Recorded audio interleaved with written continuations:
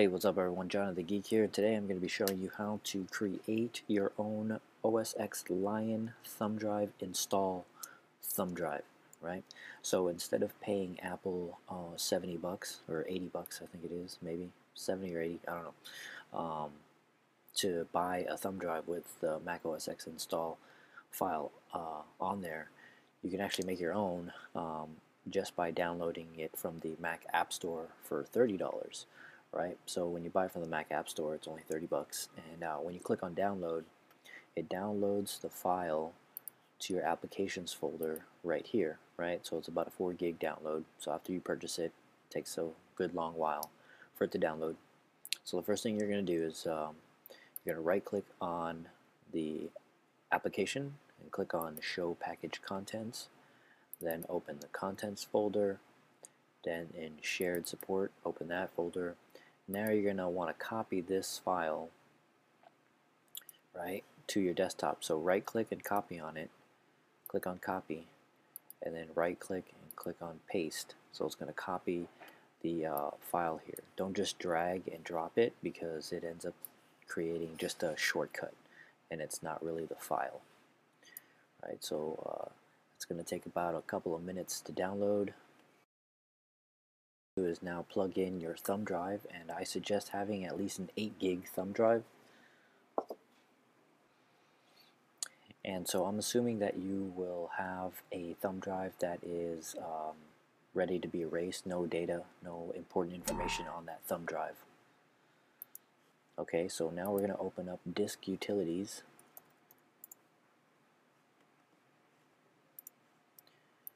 Alright, and now we're going to format this thumb drive. So click on your thumb drive that you have here. And be very careful. Disk Utilities is a very powerful tool. Don't accidentally erase the wrong drive or the wrong thumb drive. So you click on your drive here and you click on Partition. Then you're going to click on 1, Partition. And you're going to name it something. You can name it whatever it is that you want. Doesn't matter. And make sure that under Options here that the GUID partition table is selected. Your thumb drive will not be able to boot without this selected. So click on OK, and then click on Apply. Again, this is a thumb drive that you do not have any important information on. Clicking this will delete everything on your thumb drive. Okay, so your thumb drive has been formatted. Now we're going to click and drag the file that we copied to our desktop here, and you're going to drag and drop it onto the left pane, and then you're going to click on the file. Then you want to click on the Restore button right up here, right? So then now the source shows the name of the file here, and then you're going to want to click this USB drive, click and drag it onto the destination, and now click on Restore and Erase, Authenticate, and now it's restoring and creating your very own thumb drive. Next, I'm going to show you how to boot with your newly created thumb drive to install Mac OS X Lion.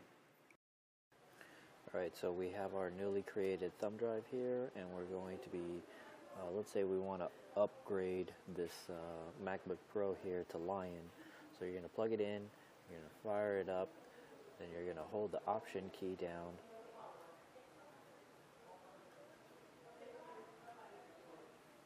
And when you hold the Option key down, you now have this Mac OS X as an option to boot.